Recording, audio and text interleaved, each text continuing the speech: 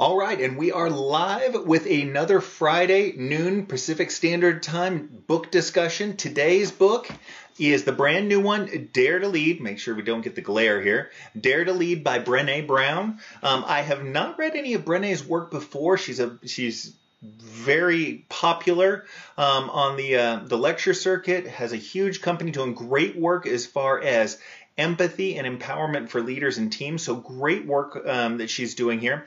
I just got the book last week, spun through it, and I will give the review here in a second. But I did want to give a shout out next week.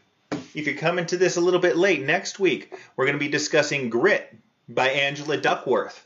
So that'll be the book of next week. And hey, Fridays, noon, you just know that I'm going to be here hitting the highlights of one of the books that I've read. So this is not necessarily meant to be a book summary. Certainly will summarize certain portions of it, but I spin through the book and I just kind of highlight sections, passages that jumped out to me and had a practical application for frontline leaders out there. So I really consider this more of a book highlight section as opposed to a summary. I always encourage you to read the book, mainly because you're going to get something different out of every single one of these books than I am. The experiences that you have had, the current environment that you are in, are going to resonate with certain things that don't resonate with me.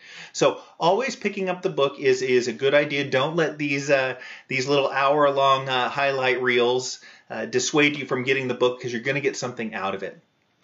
I also mention those highlights because I will be completely honest. This book didn't impact me as much as I was hoping it would. I won't say that I disliked reading the book, but it was pretty middle of the road for me. Just a lot of the things just didn't resonate with me, or I took to be a given. It wasn't an area that was a weakness of mine, or one that I hadn't considered or thought about in the past. So the other reason to highlight the books, and I really recommend taking a marker with you or a pen and simply underlining or highlighting certain portions, is when I went back through and reviewed my highlights, there was a ton of great stuff. So while I didn't necessarily enjoy the book, again, I didn't necessarily not like it as well, it was just kind of middle of the road, there was a lot of really good stuff that could be great takeaways for you and for leaders that are out there. So I encourage you to highlight the books that you read. That way it also makes it very easy to pick it up later on and spin right through it. I can spin through a 250-page book like this, review my highlights, usually in 15 or 20 minutes. And so you can get kind of that Cliff Notes version, or Spark Notes as they're known now, very quickly. So with all of that being said, let's dive in. And I'd like to kind of introduce the book with the first two paragraphs of the front cover here. And that is, leadership is not about titles, status, and wielding power. A leader is anyone who takes responsibility for recognizing the potential in people and ideas and has the courage to develop that potential. That comes up later on. It's a fantastic way of describing leadership. We'll come back to that in the book. When we dare to lead, we don't pretend to have the right answers. We stay curious and ask the right questions. We don't see power as finite and hoard it. We know that power becomes infinite when we share it with others. We don't avoid difficult conversations and situations. We lean into vulnerability when it's necessary to do good work. And just a fantastic little start to the book, and a kind of little glossing over, I want to say summary of what's going to be talked about throughout the book. Brene Brown, for those that don't know, is a licensed clinical or medical social worker and a PhD. She's a researcher out there, and has worked for a couple of decades on the topics of vulnerability, shame, emotional intelligence, empathy, those sorts of things. So it's a very soft-skilled approach to leadership, which I'm a big fan of. I like that transparency as much as possible in your leadership. I think you get a lot out of that. And so I was very interested to get into this book and get some of her thoughts on that. And so a lot of this talk is going to be touchy-feely, but it is important in today's day and age, especially where we have access to as much information as we want, where we crave authenticity with from people as much as possible. It's important to be that open book for everybody out there, not to use the pun here. You're live. Hey, Julie, good to see you here. I'm glad we could hook up on your day off. Christina, great to see you here. David over on YouTube. It's going well for me. If you want to see them again, nice. Funny, Jave. So starting off here with just my highlights. And again, as I go through this book, it's not necessarily a summary per se. It's just pulling out some of the highlights, talking about some of the topics. Hopefully it inspires you with some of the wisdom from the book, but also inspires you to do a little bit of a deeper dive into it as well. One of those talks, and again, she is a researcher on emotions for all practical purposes. And so she applies it to leadership principles, which I think is absolutely appropriate. But so there's a lot of emotional ties in here. And that is, courage and fear are not mutually exclusive. Most of us feel brave and afraid at the exact same time. So a lot of the daring to lead aspect, the purpose of the title here is that you have to have the courage to open up and be vulnerable with your teams as a leader, to admit your mistakes, to have the difficult conversations. And so the aspect of courage is that you balance that against fear. And a lot of times we feel like we don't have any courage if we still have fear, and that's absolutely not the case. Everybody has fear, constantly has fear. The question is what they do with it. Do they let that stop them or inhibit their performance, or do they set it aside and have the courage to move forward? So realizing that just because you're afraid to have that uncomfortable conversation with an employee doesn't mean that you're lacking in courage at all. The test of that courage is whether you have that conversation. The other aspect of courage, so opening up this topic about daring to have the difficult conversations, daring to expose yourself to your team members so that you can create more trust in that environment. And that is that courage is contagious. Just a really quick takeaway there, that when you are courageous, when you are willing to be authentic with your team, then the team is more ready to reciprocate that in how they behave towards you. So if you want more from somebody, oftentimes you have to lead into that. You get what you give, and that goes for courage just as well. Carrying on with that courage discussion, if we are brave enough often enough, we will fall. Daring is not saying I'm willing to risk failure. Daring is saying I know I will eventually fail, and I'm still all in. It's the recognition that you are going to mess up. And it's an important aspect in things. When doing live sessions and we're talking through difficult conversations, interpersonal conflict and managing that. And I talk through a method of doing that, but it takes practice. Mediating conflict between two individuals isn't something that you're just instantly good at. And so it takes practice. And so many of these things, you might try to be authentic with your staff, but you're going to fail over and over and over again until you figure out how to get it right. But it's worth it. And as long as you align yourself with your values and the principles, and again, they'll talk about that just a little bit more in the book here, aligning with those gives you the courage and the foundation to move forward through all of those particular failures.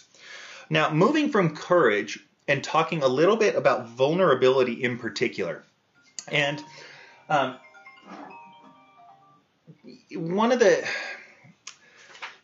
I guess I'll go ahead and dive into it just a little bit, and we'll go from there. The myth. She talks a little bit about some myths about vulnerability. First myth is that vulnerability is weakness, and that is absolutely not the case. It actually takes far more strength to be vulnerable and to open yourself up to criticism, for instance, than to hide behind the armor, as she would call it here, and deflect that criticism, not listen to that criticism. Opening yourself up for that is a sign of strength, not of weakness. And I see this a lot. I get a lot of questions about, something making me feel like a weak leader. Almost all of the times where you come across and say, you know what, I think that makes me feel weak. I would say most of the time it's actually the opposite. Doing that actually resonates strength to everybody else, not weakness. Again, people see through that authenticity or disingenuousness in people. And so if you're being authentic, you're going to come across stronger than other individuals might.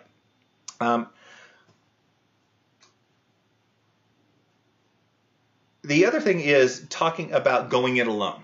All right. And now, when you open yourself to other individuals, oftentimes it's easier to go alone. And so opening yourself up to other team members, being a part of a team, is an aspect of vulnerability. And I really like this particular aspect that she highlights. To grow to adulthood is not to become autonomous and solitary. We think about that. We move to adulthood. We get out of our parents' house, go to college, get a job. We're becoming more independent. That isn't necessarily adulthood. It's to become the one on whom others can depend. So it isn't being independent and alone. It is actually being perhaps independent, but being relied upon by other individuals. That's something that moves us into adulthood. I just like that little takeaway. And there's a lot of these little, just like I say, little, I want to say, emotional nuggets that you pick up from her throughout.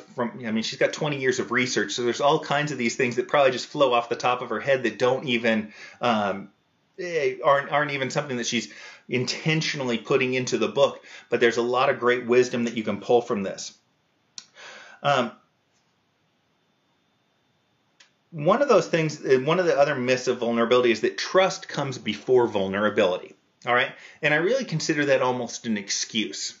All right. Because in truth, we know that it's the opposite. You don't get trust until you build up a relationship with other individuals. That relationship comes about by understanding one another. And the only way to get understanding is to be vulnerable enough to share yourself, what your values are, what your history is, what your weaknesses, your strengths are, sharing yourself with another individual. And that is a vulnerability. The thing that she highlights on here, and the thing that I think is most important to you from a leadership perspective, is that we too often believe that we're the only ones with some of these issues. I'm going to say that again. Too often as leaders, we believe that we are the only ones wrestling with some of these issues. We will have people, thousands of people from around the world who are leaders in different cultures, different continents, different industries that will be struggling with the same issues. All right. You are not alone in dealing with the issues that you deal with. In fact, there are probably millions, literally millions of people struggling with the exact same issues. All right. So if you feel like you're struggling in a particular area, it's not just you. It's everybody who has that same sort of struggle. But just a little takeaway, and we talk about that. She'll talk about that a little bit more later on in dealing with some of that.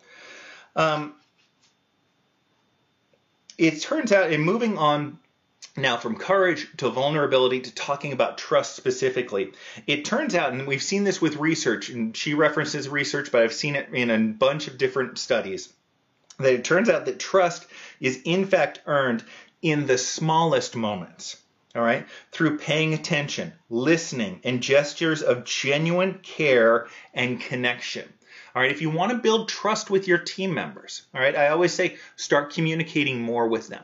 What's going to happen is from that, you're going to be able to find those little moments. And I'm always a little skeptical of the research in regards to trust in this realm. I do think that those little things are the things that kind of stand out, but I think that there is kind of a barrier of entry, and that is getting the big things right. I think getting the big things right is taken as a given.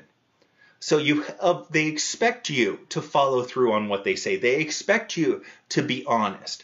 But where the proof is in those little gestures. And like I say, I'm just a little bit sketchy on that, but not completely, because oftentimes what happens is it's the little gestures that prove that you are genuine in the other things. That's where it comes through, those things that you could forget about. So again, looking at those, paying attention to people, listening, genuine gestures of genuine care and connection. That's what builds trust with a team. It's a lot of little things put together on a foundation of the big things. Now, the things to look out for, all right, when we talk trust, all right, the things to be aware of. Research calls them the 4 horsemen of the apocalypse, all right, and that is criticism. That's something to watch out for that does not foster trust. Criticism, defensiveness, stonewalling, and contempt. I'm going to say those again. Those are what you need to watch for. If you think you have a trusting environment, but you see these things out there amongst your team, you don't have a trusting environment. Criticism, defensiveness, stonewalling, and contempt. Those are all things to look out for when looking to build trust. Trust is the stacking and layering of small amounts and reciprocal vulnerability over time. Trust and vulnerability grow together, and to betray one is to destroy both. All right, I'm going to say that one more time. Trust is the stacking and layering of small moments, small little things that you do, all right, and reciprocal vulnerability over time, making sure that they know that you care. Caring about somebody is an act of vulnerability, all right? Trust and vulnerability grow together, not one or the other. Both of them grow together, and to betray one is to destroy both. So if you want more trust in your environment, you are going to have to be willing to be vulnerable with your team. And to be vulnerable, you're going to have that courage. So tying all these things together just a little bit. One thing, and I've hit on this before, but I wanted to, she references it here, talking about really high-performing teams. And everybody knows that high-performing teams have a high level of trust, all right? But it's psychological safety. That's one of the big underpinnings, all right? Psychological safety. Team members feeling safe to take risks and be vulnerable in front of each other was far and away the most important of the 5 dynamics that set successful teams apart. This was a Harvard Business School study that was done.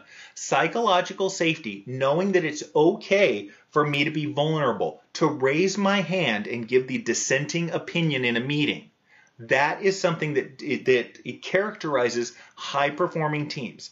And so if you don't have those moments, so first of all, if you're not demonstrating those moments of psychological safety, if you're not feeling it, there's an issue.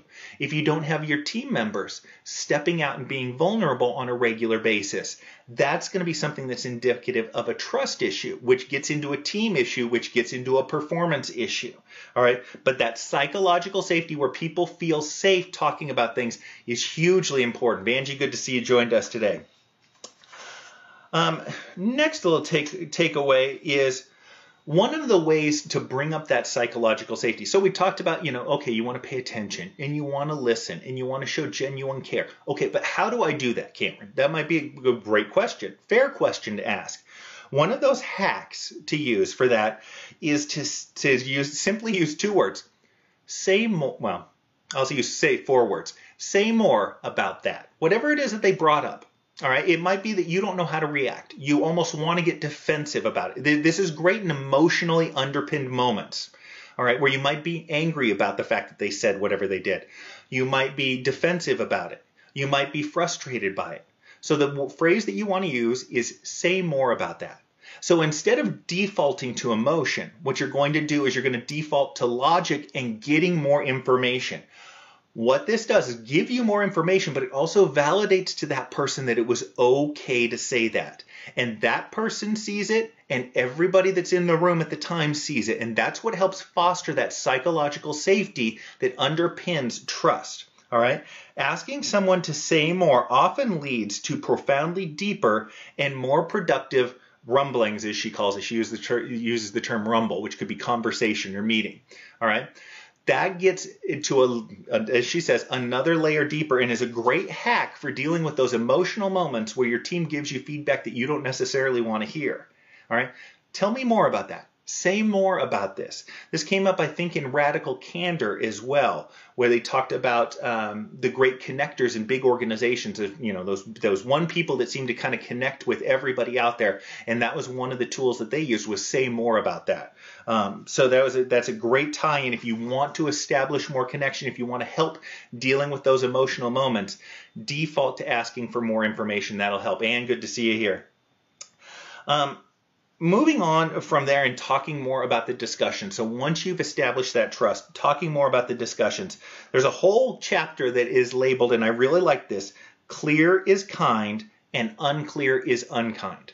So as far as your speech, what you're talking about is concerned, clear is kind, unclear is unkind. Feeding people half-truths or bullshit, she doesn't have a problem swearing in this book, to make them feel better, which is almost always about making ourselves feel more comfortable, is unkind. I'm going to say that again. Feeding people half-truths and bullshit to make them feel better is unkind. And part of the reason that you feed them those half-truths is to make yourself more comfortable, not to make them more comfortable. It is about you and making yourself more comfortable. I know I've been hugely guilty of that in the past. Talking about people rather than to them is also unkind. We call that gossip. But don't talk about people. Behind their backs, to other people, in front of their backs, whatever else. Talk to them. That's going to be something that can help establish trust and get back to it. The other thing in regards, and this is kind of her second hack in regards to taking some of that feedback. All right, when you expose an uncomfortable topic, when you hit a nerve, you can ask them to, say more about that, get more information. You may also find that you hit roadblocks, that everybody's emotions ramp up in a meeting, for instance. And what she recommends, and I've had success with this in the future, and I should have used it a whole lot more back in my career, was to circle back to people. It may be, you know what, we're kind of hitting a brick wall. Why doesn't everybody take 10 minutes, 15 minutes, an hour, a day to process this, and we will circle back to this and start fresh with it. She states in there, I've never regretted taking a short break or circling back after a few hours of thinking time. And I think that's important. When we start opening ourselves up and being a little bit more vulnerable with the team and encouraging them to be vulnerable so that we can build that trust, we hit on those emotions. And being able to successfully navigate the difficulties of those emotions is something that's very, very important to be able to speed along that process of really instilling some trust. Skip that one.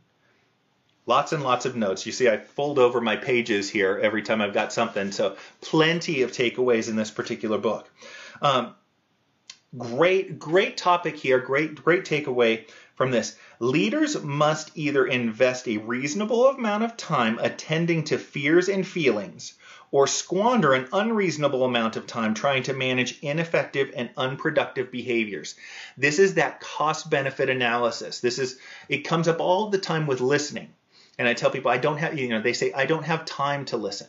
Well, you don't have time not to listen, because if you don't listen, you're not going to get information. If you don't get information, you're going to make bad decisions. And if you make bad decisions, that's going to cause problems down the road. And if that causes problems, that's going to take more time.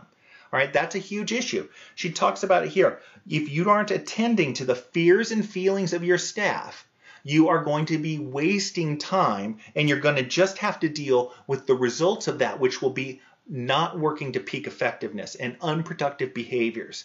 So spending some time throughout your week, and I mean it needs to be on a weekly basis, attending to the fears, feelings, concerns that your team has, making sure that you are addressing it, opening those up, bringing that out into the discussion is something that is going to pay off hugely as far as productivity is going to be concerned, and is going to prevent a lot of problems from occurring down the line. It's one of those things where you don't have time not to attend to the feelings and concerns of your team. Now, if we keep going with this a little bit, which management program should I say? I'll get to that in a second, Isra. If we're opening up those discussions with our team, all right, the thing is they are going to feel emotions, all right? They are allowed, she states in here, I like this, they're allowed to be pissed or sad or surprised or elated. But if their behaviors are not okay, then we have to set boundaries, all right? So you're allowed, if I'm telling you bad news, you're allowed to be sad. You're allowed to be pissed off, all right? But that can't reflect itself in your outward behaviors, rolling of eyes, raising of voices, physical posturing, that sort of thing. That's not okay. The feeling itself is fine. You also have to demonstrate that feeling in the right way. And she references, again, the timeout. If things get too heated, that's always a time to take a timeout and, hey, let's get back to this in 10 or 15 minutes. You know what, Isra? I won't say what master program to get into. What I would say is avail yourself of resources that are out there. If you want to become a better leader, this is a great place to start. Taking a look at the books that are out there. Myself, a bunch of other individuals that talk through leadership. You can get through a lot of the difficulties in leadership and become a better leader just with some of those resources that are out there. Avail yourself of some of those, and you'll see that you can just keep stacking those on. They keep coming after that. Next little comment, and we start moving into still kind of talking through vulnerability a little bit. She goes and it's on page 76 and 77 in here, and you won't be able to read this, but there's two charts in here.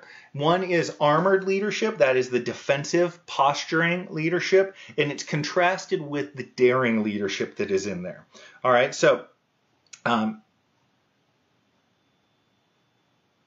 guess I'm looking for a good example of the dichotomy here. So armored leadership might be being a knower and being right. Daring leadership is being a learner and getting it right. And I love that term, getting it right. And I come back to, and again, I think it was in the book Radical Candor, was relaying a story about Steve Jobs, or one of Steve Jobs' mentors. And he was always, or he was bemoaning the fact that Steve Jobs always gets it effing right. All right? And what he meant by that was that Steve Jobs was not always right. Steve Jobs always got it right. And it goes into a discussion on that what actually pissed off Steve Jobs more than anything was when you didn't stand up to him and explain to him why the course of action was wrong. He wanted to get it right. He didn't care whether he was right or wrong. He wanted to get it right. And he put people on task when things went wrong. He'd get pissed off at them for not hitting their points harder, so that they could have made the right decision back before. So I like that, as opposed to being right, getting it right. Getting it right means that other people are going to take you off of, dissuade you from your course of action. Oftentimes, and you do that in humbleness of the overall mission of the organization.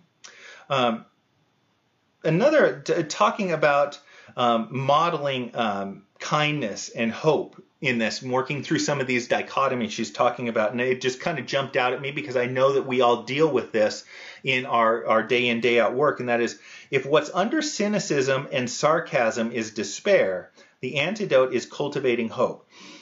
I've been in many organizations where there is a lot of cynicism and there is a lot of sarcasm, and truthfully, I think most of the time underpinning that is despair, and that is, nothing's going to get better. It always goes the same way. I'm not happy. I'm not going to get any happier, etc., etc. It's despair.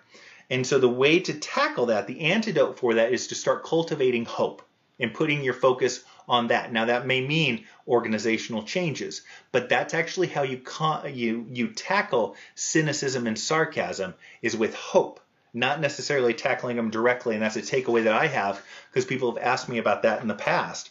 And that's not a point that I've hit on it at all. Talking about our own self-worth, all right, working through, again, some of these dichotomies. When we do not understand our value, we often exaggerate our importance in ways that are not helpful, and we consciously or unconsciously seek attention and validation of importance. We put more value on being right than on getting it right. It creates franticness instead of calm cooperation. So, I know I've always dealt with this in organizations is a fear of my own self-worth and how much, I was bringing to the table on things. And so what happens is, when you have that, you often exaggerate your contribution and you create a little bit more freneticness in the operation. But it was just a little like personal takeaway that I wanted to bring up to everybody out there. Because I know that lots of us are in political environments where everybody around you is posturing, for instance, and so you almost feel a need to do that, but it's counterproductive because of the effect that it has on everybody else in the organizations. Getting back to the psychological safety of the team members, daring leaders work to make sure people can be themselves and feel a sense of belonging. Part of that psychological safety is the ability to open up and be yourself. This is about having a diverse workforce, not about having a bunch of robots. And so you want to know what people's hobbies are, what their differences are. Yes, you'll come across all kinds of similarities, but having that differences and people being able to bring their true selves to work is hugely important in accomplishing the shared mission that everybody has. Who they are and the mission you're all working for don't need to be perfectly aligned with everybody in the organizations. Allow your team the flexibility to be themselves and express themselves. one of the just dumbest ways that this happened in my career was dress-up days. It was one of those just silly things to kind of break up the monotony. Every other Friday, it would be, everybody wear red to work. So, I'd wear a red tie or something like that. Everybody wear green, everybody wear polka dots, everybody wear stripes, that sort of thing. Again, silly, stupid. You wouldn't think it would accomplish anything. You would have been shocked at what that did for the team. People would come in with old 50s poodle skirts for polka dot day. People would dress up. People were allowing themselves to express themselves. And when a few people did it, then a few more people did it. And we ended up learning way more about each other through, again, a simple exercise like that. But allowing and finding ways for people to bring their true and authentic selves to work is hugely important in getting the most out of them from a productivity standpoint. All right. One of the other things is talking straight and taking action. Talking, through authenticity in regards to, she makes the statement, we love the truth because it's increasingly rare. In a lot of the questions that I will get in my Mentor Minute sessions, I'll tell people to just be honest. You will see me use the word transparency. If you look through transcripts, you see me use the term transparency a ton. Why? Because people appreciate it so much in this day and age. Just getting a straight answer from your boss about what's going on is refreshing. Yes, the news that you might have gotten was depressing, but it was great that you actually got it, and you end up getting more respect from your team members, and that fear that you had that they'd freak out about whatever it is that you were talking about is kind of minimized by the fact that you actually gave them truth and real information. I like to say that people are used to being able to Google the answer to any single question they could possibly have. And so when you give them that information, it makes them feel more secure. Even if the information itself didn't necessarily foster security, they will feel that security just by being able to have access to that information and that truth. The kind of rounding out this discussion through these dichotomies, we talked about attending to the fears and the feelings of your team members and how you have to invest that time up front to save yourself a ton of time down the road. Angelica, glad you were able to join us. Another comment that's made here, and it's under the section Leading from the Heart, is that we also have to invest time attending to our own fears, feelings, and history, or we'll find ourselves managing our own unproductive behaviors. You have to set aside that time to recognize what you're feeling in the moment. If you're having a down day, ask yourself the question, why am I feeling? What has contributed to this? If you're angry, what's contributed to that? Find ways to get in touch with your feelings, your fears, your concerns, because what that's going to do is that's going to help you be more productive. So if you don't spend that time, you're going to manage all that unproductiveness down the road. Whereas if you spend that time, you'll gain that productivity down the road. That's a classic great investment of time to get a return. And oftentimes it can be in the near term. Asking that question when you're having a down day can be the thing that turns you out of that down mood. So instead of going through the rest of your day, blah, you bring a little bit more energy and get a little bit more out of the day itself. Talking through shame, and I think this was part of why the book didn't resonate with me so much. Again, lots of great points. You see me getting kind of, fired up about some of these points. The book itself was kind of blah for me. And a lot of it was Brene going back to, I want to say, her main subjects. And hey, she spent 20 years talking about shame, for instance. So we get a definition of shame here, which is getting awfully deep down the well of emotions from a leadership standpoint. But there are some great takeaways from it. With all of that said, and my hesitations on opening up that topic, there's great points to take away from this and great applications for you as a leader. Shame is the intensely painful feeling or experience of believing that we are flawed and therefore unworthy of love, belonging, or connections. All right? Shame drives two tapes, as she says it, and this is where it really applies because I know I've felt these same things, and that is the first tape that plays is you are never good enough. All right? Part of that reason that I had that self-consciousness back in my career and I might do some posturing is I never felt that I was good enough. All right? I knew there was more that I could be giving, that sort of thing. That produces shame, or that's how it comes out. The second thing that comes out is, who do you think you are? What makes you the expert in these things? So those are the two things that play out. You're never good enough, and who do you think you are? Those are indicators of shame in the workplace. I might pick just a different word for it. Maybe that's where I have the issue with that, this particular topic. But those are those things, and hitting that second part of who do you think you are? Almost every expert that is out there, and I don't necessarily classify myself as an expert, but getting up and standing in front of several hundred people and giving a speech on a particular topic, I ask myself, who do you think you are? I do that. You might do that in a meeting. Well, who am I to counteract the idea of the CFO or the CEO or to question those sorts of things? Who am I? So that's the record that plays in your head through that, and it's kind of indicative of shame. And if you can get past it, you can get to more of your authentic self and get to be contributing more and being more of a daring leader, tie into the title of the book. The kind of talking up through the firing of an individual. The one thing that you want to do with this, is she highlights on here, is give people a way out with dignity. All right? You're not there to berate them or anything else. And a few things, when you're delivering the news, be kind, be clear, be respectful, and be generous. All right? Those are 4 things. Be clear, be kind, be respectful, and be generous. So if you can just manage to do that, it makes it a little bit easier. I tell people usually when I'm firing individuals, it doesn't take long at all. 10 minutes max, because they should already know. We already had discussions about what was going on, so they should know that it's coming. And if they don't, then you have a whole other issue. But they should know it's coming. So you mention the issue. You have the paperwork all ready to go. You tell them what's going to happen, what the next steps are, HR, unemployment, that sort of thing. You give them an idea what the next steps are. You respectfully move them out to go pick up their stuff, escort them out of the building, and bam, it's just like that. It's relatively quick, but that's actually an aspect of kindness, I would say, with it as well. But just a little bit of a takeaway there is giving them a means of going out with dignity. And that's important to, as far as, not creating a scene and doing it the right way. Talking and moving now through empathy. And so empathy gets talked about a lot. Big aspect of emotional intelligence. I often just kind of equate the two together. Empathy, first part of the skill of empathy is to see the world as others see it, or as they call it, perspective taking. So you want to try to see the world through your employees' eyes or through your peers' eyes. That's empathy. Now, that's often difficult.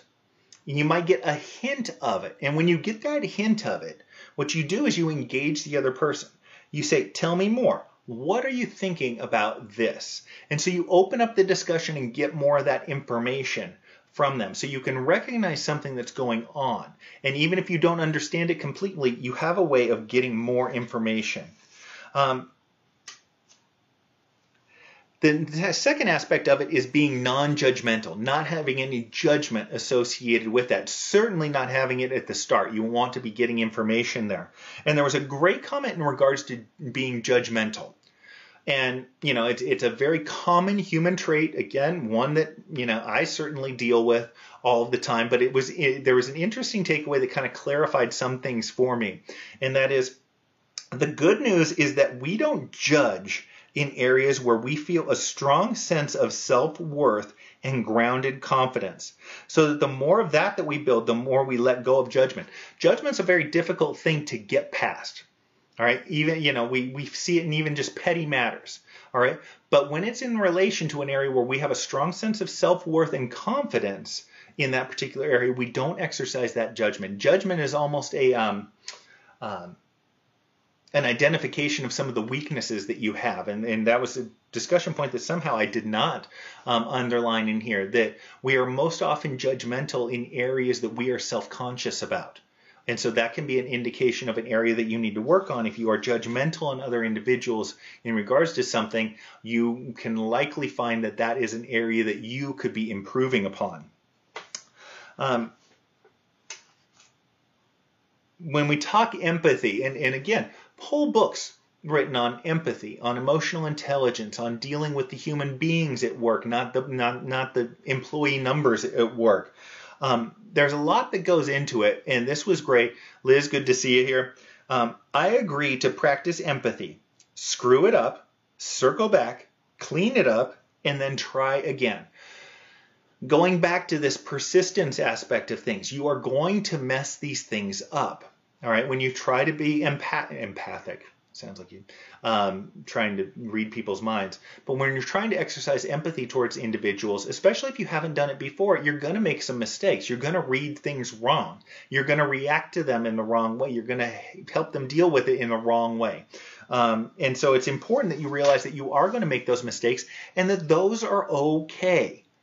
Making mistakes is fine. I dealt with a business owner over in Ireland, and we were talking through a new division that he was looking to create, and he wanted to take somebody from customer service, and instead of having them work on it half a day, having them work on it for 2 days, but he just didn't know whether that was something that was going to be was going to cause problems.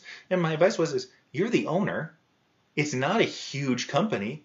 Try it for 2 weeks. Bring the customer service manager in and say, hey, I'm going to take this person out from half a day to 2 days, and see what happens. And have an open discussion about it with the employee, with the customer service manager, and with yourself. And you can always go back.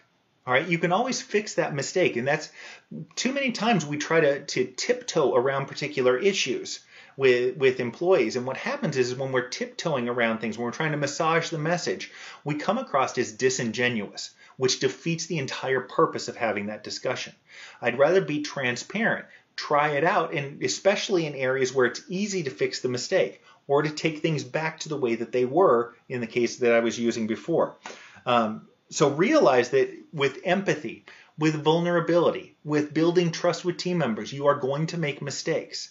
But the more open you are with those mistakes, the easier it is to recover from them, learn from them, and actually turn them into something that improves your progression, not something that inhibits the progression. She hits on this again, not very hard, but just one of these almost just offhand comments that's made, but it reinforced what was big in the dichotomy of leadership, which I reviewed recently, which was that easy learning doesn't build strong skills. And that was a big takeaway for me because I've created training programs in a corporate environment before, and they're pretty easy. You work people really step by step through there. We don't make it difficult with role play scenarios and that sort of thing. Making training difficult is something that's going to build more growth with your team and is going to make more of that training come out. So that would be a big, again, an offhand takeaway in the book, but a reinforcement and something that's being talked about now. A couple of best-selling leadership books in the last month have been talking about making training more difficult for your staff to get more growth out of it. Talking through, so much of this, one of those things that can help in all of these things, whether it is empathy, whether it is vulnerability, whether it is building trust, is fostering fostering curiosity. And curiosity is an act of vulnerability and courage. All right. To be curious, you have to admit that you don't know something. That's an act of vulnerability. To ask about it is an act of courage. And so curiosity and exercising that curiosity is a great way of exercising your vulnerability and your courage. So if you want to work on those two aspects, try to get more curious, and you'll naturally start giving yourself some exercise on those courage and vulnerability muscles. Now she's talking a little bit and talking about when we're talking and tying it into being a daring leader. All right, and again, from her perspective, that daringness is often tied to emotions. And so she's now bringing in values. So we've talked through trust building, being vulnerable ourselves, all of those things. Now we're moving into lining things with our values. All right. Step one, we can't live into our values that we can't name. The first step in living into our values is defining what's most important to us. All right. My professional values or my personal values is often a question that she gets. And here's the rub. We only have one set of values. And so flipping the page here, start looking at that list of values there. She's got a ton. And so the challenge, I don't know, she must have 100 here. The challenge is to identify just 2. So this is an exercise I kind of hit on as I was reading, but it was taking a long time, and it's difficult. It is tough to get to our true values in that sense. And so I've been able to isolate it down to a few, and I still need to go back and kind of winnow that down. But getting into Stephen Covey's the 7 Habits of Highly Effective People, we move strongest with those things that align with our values and who we are and what we find important. And so you need to have that grounding, and it gives you direction on what it is that you need to be doing in particular situations. It's kind of almost creates a rule book or a test for everything that you do. Well, does it align with my values? And so we have values. All right. Now, it quickly jumps, this was a personal exercise, but we also have companies that have values, that have core principles, that have a mission statement, and we all know them.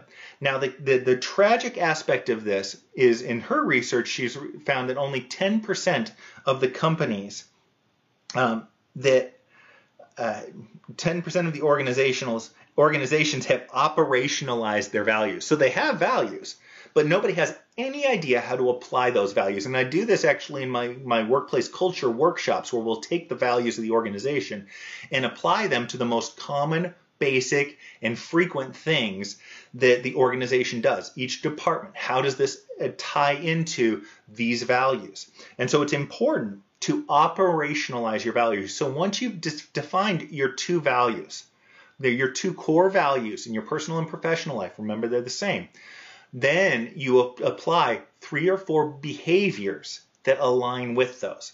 And I might take that a step further and say, well, what do you do most commonly, and how does that align with those values? All right. So define 3 or 4 behaviors that support our values, and 3 or 4, she doubles back to this, slippery behaviors, actions that we find ourselves tempted to do, even though they are counter to our values. So 3 or 4 things behaviors that align with our values, and then 3 or 4 things that we are tempted to do that don't align with our values. If we hit on both of those aspects, then we've now operationalized those 2 things, and it's easier to equate those in the real world.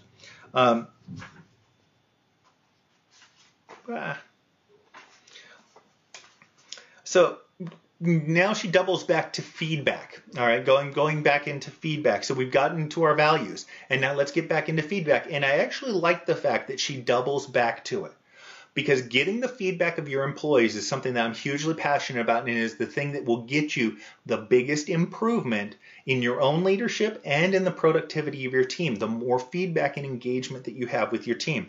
And so she talks through some of the ways in which you would be ready to give or receive feedback. All right, these are the things that you would look for if you want to be ready to give or receive feedback. I know I'm ready to give feedback when I'm ready to sit next to you rather than across from you. I know I'm ready to give feedback when I'm willing to put the problem in front of us rather than between us or sliding it towards you. I love her little asides in this. I know I'm ready to give feedback when I'm ready to listen, ask questions, and accept that I may not fully understand the issue, so important with our bosses. I know I'm ready to give feedback when I'm ready to acknowledge what you do well instead of just picking apart your mistakes. I know I'm ready to give feedback when I'm open to owning my part of the issue. And I like that last one in particular. So much of it is us deflecting our own ownership and our own and our own issues with the problem. And I see this with ownership with leaders, and it's one of those things where when we talk, say, extreme ownership, where when something goes wrong, it's my fault as the leader. And what I always come back to is, yes, I get it. You know what? Cameron screwed up over there, and he shouldn't have done that. But ultimately, Cameron is under your direction. Could you have given him more tools to do the job better, more training to make sure it was ingrained in how he did his business? Could you have followed up with him a little bit more? Could you have been looking over his shoulder a little bit more? There's almost always something that you could have done to prevent that from occurring. And being able to give feedback well to other individuals is acknowledging that there's always some sort of role that you play in that as well. All right. It doesn't mean that you are getting them a get out of jail free card. All right. It means that you share in the ownership of that particular issue. That's strong leadership when you can accomplish that. Now, when you are receiving feedback, there were 3 simple things. I really like these. 3 simple things. When you are receiving feedback, I want you to play these 3 in your head. And you should list these down. I say to myself, I'm brave enough to listen. Right? First and foremost, when you're receiving criticism, are you brave enough to listen, or are you tuning out? Too many of us tune out. 2, there's something valuable here. This is my advice for crummy meetings that are pointless. There's something of value here. So you're getting that feedback, all right? There's something of value. 3, this is the path to mastery. I love that, finishing it off there. This is the path to mastery. So 3 things when you're receiving criticism or you're receiving feedback. I'm brave enough to listen. There's something valuable here, and this is the path to mastery, all right? Getting even just one little nugget is a part of it. We don't get stronger, better from a sports perspective without failures or without coaching. That has to take place, or instructors. And those are almost always pointing out the things that we are doing wrong. Picking up those things that you're doing wrong in your leadership is the path to getting better. That's how you get better. Being able to fully acknowledge and hold the discomfort gives us power in both giving and receiving feedback. Giving feedback isn't always something that's comfortable. Receiving feedback is certainly not comfortable in many instances, but being able to deal with that discomfort, hold on to it, will help us be better in both of those particular areas, and improve those around us and ourselves. Talking now about the feedback that you get, and part of listening and trying to get something from it, is an acknowledgement, and we've seen this, is assume positive intent. So when people do things that irritate you, frustrate you, piss you off, that are mistakes, assume positive intent. The other way that I've heard this is another great kind of get out of jail for people that offend you is don't prescribe to malice what could be prescribed to ignorance. All right, so those sorts of things. So assume positive intent. An assumption of positive intent relies on the core belief that people are doing the best they can with what they've got. And so they might not have the whole story. They might not have all of the information that you have, and that's why they are giving you the feedback that they are. They might not have, this is the tough one, they might not have the interpersonal skills to relay that in the way that you are going to hear best. All right, but if you assume a positive intent with everybody, then it's going to be much easier for you to accept their feedback and then roll with it. There's always a kernel of truth there, regardless of how it comes across. So I like to, just that she hits on that particular aspect of things. John, glad you were able to join us here for the last 5 or 10 minutes, I think is what we probably have left here. Getting back in and kind of, again, circling back to some of these things. So talking through trust and why it is important, and I hope I don't have to hit on this point, but survey after survey, study after study, trust between managers and employees is the primary defining characteristic of the very best workplaces. Trust, I'll use the simple example for those that are still sketchy on trust. If your team trusts you and your decisions, they will buy into what you are telling them to do quicker, and they will do it faster and get to work on it faster without all of the mistrust or questioning that might go through their head. That's the practical application of trust. It goes way deeper than that, but that's just the obvious one that's out there. If they trust you, they're going to do what you say more often and quicker without hesitation. So trust is a huge aspect, and like I say, you're not going to find a study out there that's going to say that trust is bad for the performance of an organization. So given that simple fact, kind of highlights the importance of diving into some of these details. Integrity, and it's just talking through, again, trust with her. Integrity is choosing courage over comfort. It's choosing what's right over what's fun, fast, or easy. And it's practicing your values, not just professing them. So all of these things that we've been talking about in this book tie to the concept of integrity, which is doing what you should be doing, what you're supposed to be doing, what you believe in doing. And when you do that and you're honest and open about it, then people understand you more. And it creates this virtuous loop where you start getting feedback that reinforces your values and your integrity, people see more of you, which again feeds it around again. And so working on that aspect of things all feeds into integrity, which again is one of those classic ones that we know is good for our leadership.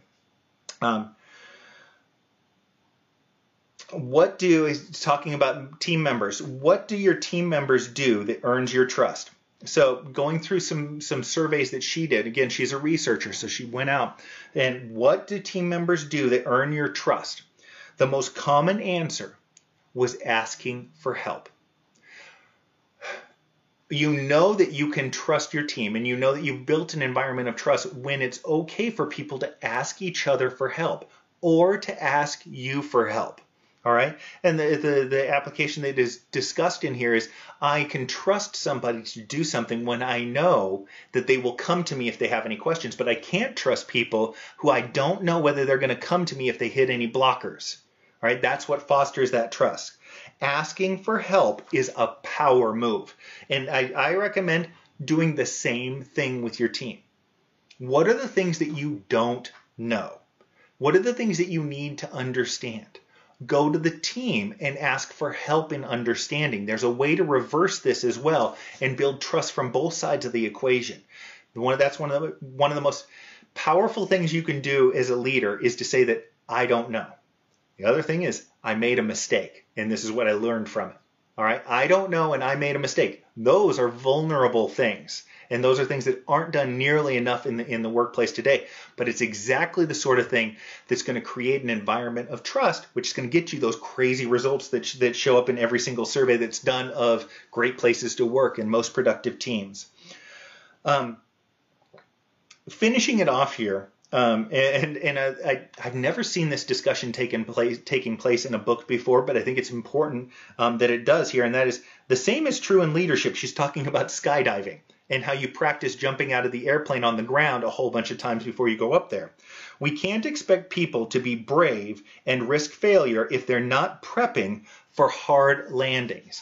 You have to prep yourself for the hard landings. When you step out and want to be vulnerable and want to be more open with the team, as we've said, you're going to make mistakes.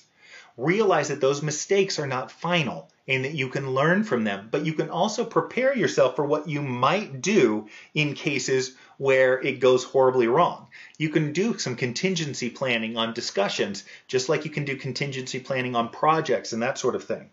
All right.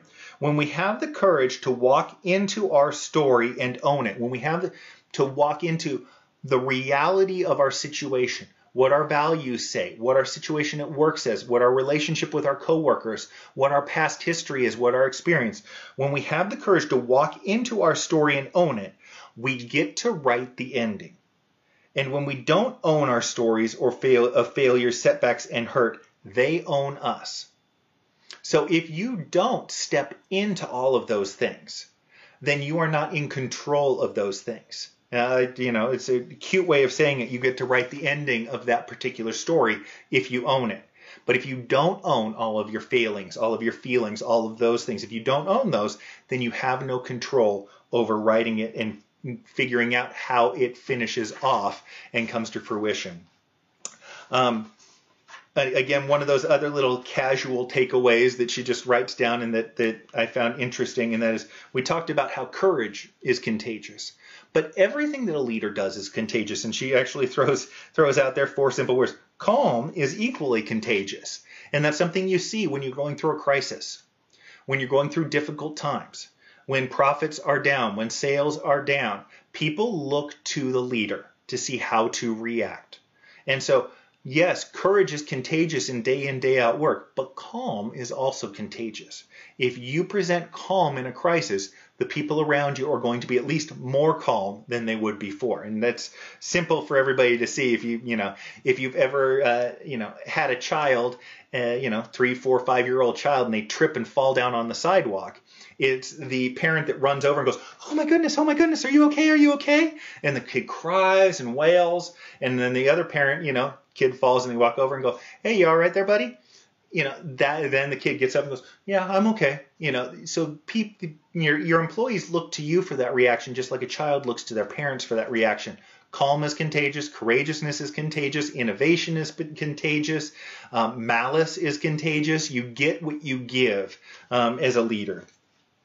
One of those things about stories, though, and finishing off with a couple of final points here, one of those things that can really trip us up when we are looking to kind of step into that vulnerability and step into the emotional aspect of leading things, and that is, in the absence of data, we will always make up stories.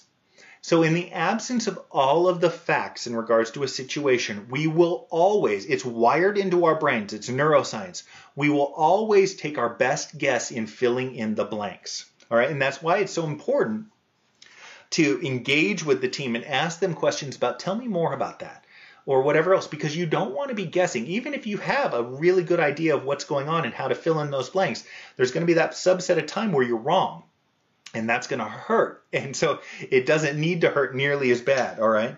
One of the way to tackle that is when you see these things. So she uses the example in here of a meeting, and somebody is super quiet in a meeting. And so she takes it to be that the person is pissed off because her team is doing all of the work and isn't getting any of the credit. They're doing the work for other departments in this. And so she, person's quiet, person must be pissed. All right. The way out of this is, hey, I noticed that you were quiet in the meeting. Yeah, I was a little quiet in the meeting, and so it can be, they use the example, it could be that she was just tired. She was up late all night, her kid was throwing up, that sort of thing, so she was just tired. That was why she was quiet. The other thing is, the other route that goes is, yeah, you're darn right I was quiet. I'm pissed off that my team's busting their butt for everybody else and not getting any of the credit. All right, so you get two different reactions. One is, okay, there was no issue. Great, love it. The other thing is, okay, the issue is exactly what I thought it was. All right, so what do you do about that? And the great little takeaway is that, okay, let's sit down and talk about it. We're going to make this issue go away, deal with it, bring some more clarity from both our sides to it, whatever it is. All right, so on the one side, you get the win of it's not an issue. The second thing is you get the win of getting more clarification and hopefully diffusing that issue. All right, phrase she used again, I'll use it. Okay, let's sit down and talk about it. All right, you're damn right I'm pissed because of this. Okay, let's go sit down and talk about it. All right, opening up those dialogues and those discussions. And when you can do that on a regular basis, you've got a fully functioning team that can produce all of the results that they are capable of without those emotional barriers. You lead human beings. You don't lead robots. Human beings are complicated, all right? But the benefit of that is that they can actually produce outstanding and outsized results if you can get them working all in the right direction and address all of those emotional concerns. So, summing up, Dare to Lead by Brene Brown. Good book. I opened it up and I opened up this discussion by saying that I didn't particularly care for this book. I didn't dislike it, didn't like it. But that was kind of reading through it. And when I went through and took a look at my notes, all of the things that I underlined, there was a ton of really good stuff in here. And so, a couple of takeaways from that. A, I recommend that when you're reading business books, to underline them. It's a great way to review. You can review a whole book in 15 or 20 minutes by just looking at your underlines. It's also a way to isolate some of the great learning. So even a book that doesn't necessarily resonate with you, I would have walked away from this book saying, meh. But actually, there's a lot of really good takeaways on this. The other thing is if you get in the practice of reading, this is a book that I have put down to come back to in another 3, 4, 6, 8, 9 months. All right, I want to look at this book again. It may be that this week just wasn't a good week for me to listen or read about vulnerability and all of these super touchy-feely sort of things. Don't usually have a problem with it. I'm a big fan of this stuff. It needs to be brought out more in leadership, but for whatever reason, it didn't resonate with me, but it can resonate with me down the road. And so that's something that I want to get to. Getting in the practice of reading gives you that flexibility of coming back to a book like this. So with that being said, next week, Friday, noon Pacific Standard Time, Angela Duckworth's Grit. I will be checking that out.